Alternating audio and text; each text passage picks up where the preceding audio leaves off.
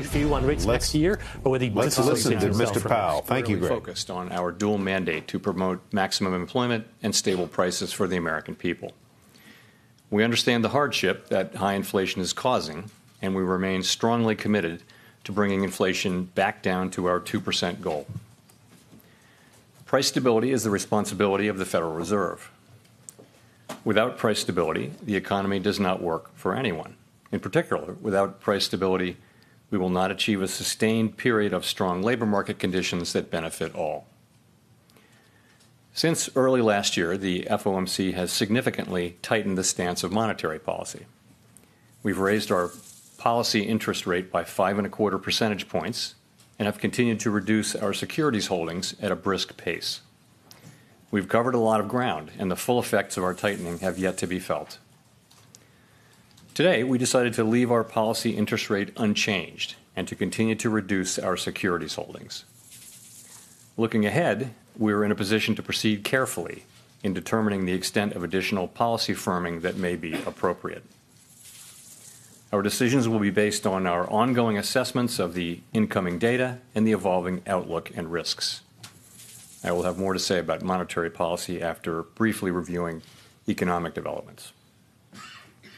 Recent indicators suggest that economic activity has been expanding at a solid pace, and so far this year, growth in real GDP has come in above expectations.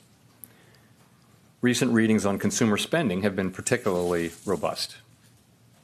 Activity in the housing sector has picked up somewhat, though it remains well below levels of a year ago, largely reflecting higher mortgage rates. Higher interest rates also appear to be weighing on business fixed investment. In our Summary of Economic Projections, or SEP, committee participants revised up their assessments of real GDP growth, with the median for this year now at 2.1%. Participants expect growth to cool, with the median projection falling to 1.5% next year. The labor market remains tight, but supply and demand conditions continue to come into better balance. Over the past 3 months, payroll job gains averaged 150,000 jobs per month, a strong pace that is nevertheless well below that seen earlier in the year. The unemployment rate ticked up in August, but remains low at 3.8%. The labor force participation rate has moved up since late last year, particularly for individuals aged 25 to 54 years. Nominal wage growth has shown some signs of easing, and job vacancies have declined so far this year. Although the jobs-to-workers gap has narrowed, labor demand still exceeds the supply of available workers. FOMC participants expect the rebalancing in the labor market to continue, easing upward pressures on inflation.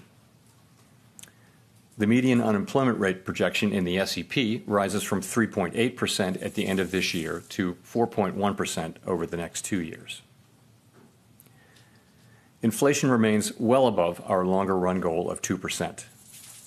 Based on the Consumer Price Index, or CPI, and other data, we estimate that total PCE prices rose 3.4% over the 12 months ending in August, and that, excluding the volatile food and energy categories, core PCE prices rose 3.9%.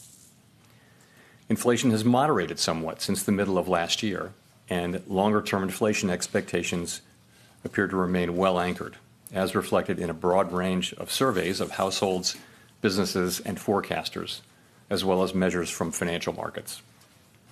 Nevertheless, the process of getting inflation sustainably down to 2% has a long way to go. The median projection in the SEP for total PCE inflation is 3.3% this year, falls to 2.5% next year, and reaches 2% in 2026.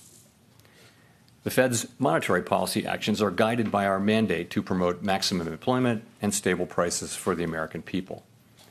My colleagues and I are acutely aware that high inflation imposes significant hardship as it erodes purchasing power, especially for those least able to meet the higher costs of essentials like food, housing, and transportation.